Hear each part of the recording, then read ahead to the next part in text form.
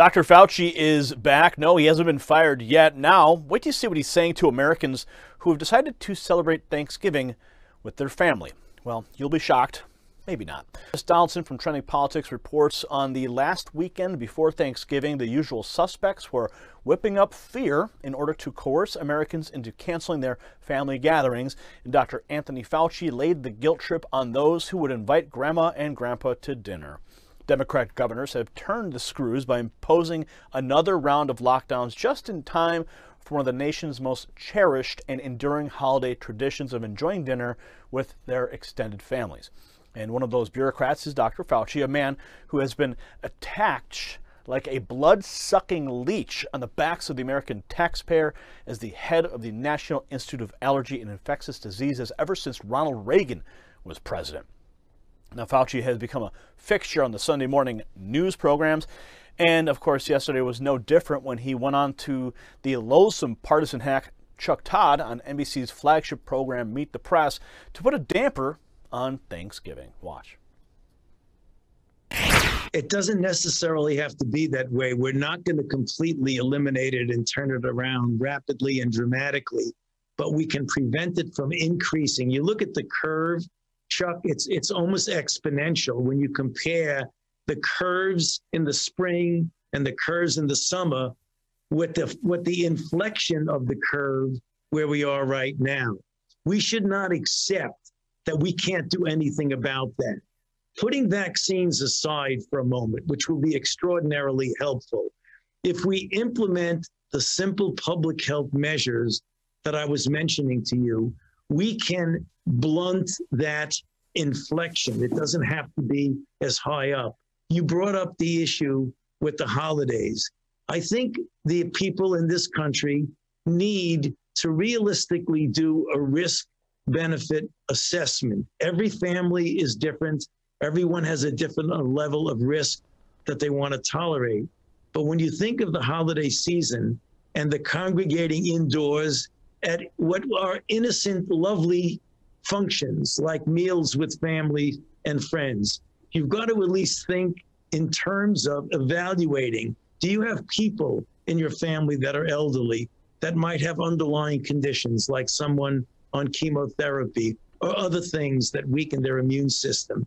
Do you really want to get a crowd of 10, 15, 20 people, many of whom are coming in from places where they've gone from crowded airports to planes, getting into the house? I mean, those are the things that have been such joyous things in the past.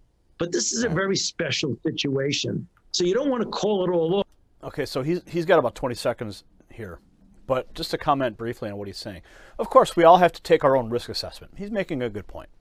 Okay? But if they come in, like in Chicago, they have literally told people to have virtual Thanksgiving. Virtual. I don't know how they're going to enforce that, but every single family has to make a decision for themselves. If they start to make mandates and somehow enforcing these things, then we have a problem. Okay, but it's very important, yes, that we all take a risk assessment. Oh, but you want to say at least give you and your family the benefit of having considered what is the risk benefit of doing that as opposed to constraining what you do to the very core people who live in your home. You just need to consider it and make your own decision. Make your own decision. Isn't that wonderful? Finally. Of course, Fauci's remarks do give more leeway to those who aren't in Democrat-controlled states in terms of having their holiday dinner. The clear implication is that if they do, it may be Granny's last turkey day. Fauci also showed up on CNN last Sunday where he chatted with Jake Tapper and suggested that once Thanksgiving has been canceled, that Christmas is next on the hit list. Watch. Happening. We've got to get the vaccine, it's got to be deployed, and we can't abandon fundamental public health measures. You can approach a degree of normality while still doing some fundamental public health things that synergize with the vaccine to get us back to normal. So not until the second or third quarter of 2021, though. Christmas is probably not going to be possible. Yeah, well...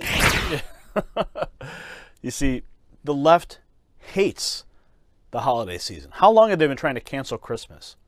It's the time when Christians come together and celebrate the birth of our Lord and Savior.